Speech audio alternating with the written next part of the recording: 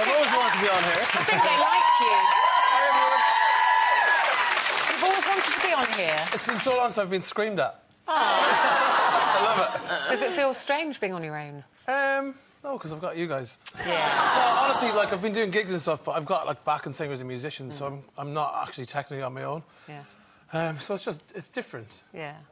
Now, you said we're calling you Markus now. I know you said you're not precious about this. No, I'm not So if we really, call you Markus, so many people know you as Mark.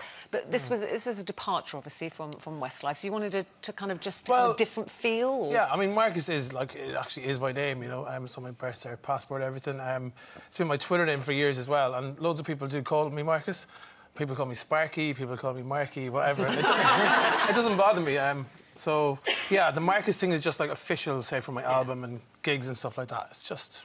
I suppose it's kind of to show that it is a different, new kind of stage. I mean, obviously, Westlife were known for the big ballads that we all love so much. So how would you describe your new sound? Have you tried to get completely away from that? Or? It's darker and more soulful.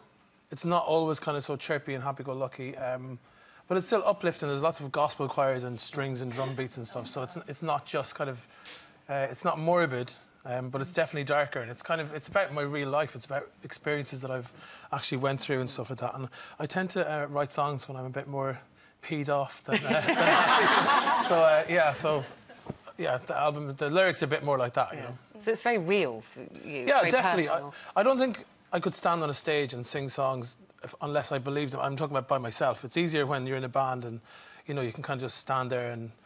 I think when I'm by myself, I have to really believe in it, or else I'd feel fake and I'd be nervous. I wouldn't be able to perform properly, so I have to be real. You know? Sorry, it's really nice actually for you to be sitting here on your own, because when we've interviewed or when I've met Westlife in the past, you were always I always thought he's really shy and he's the quiet one. Yeah. But that's what people mistakenly thought. I just couldn't be. Can I say arsed? I couldn't be arsed fighting to be heard. Yeah. No, I just kind of a lot of people did kind of, and I can see why I came across like that. But when there's 4 or 5 people to sort of, as you know, to try and get a word in edgeways can be hard sometimes.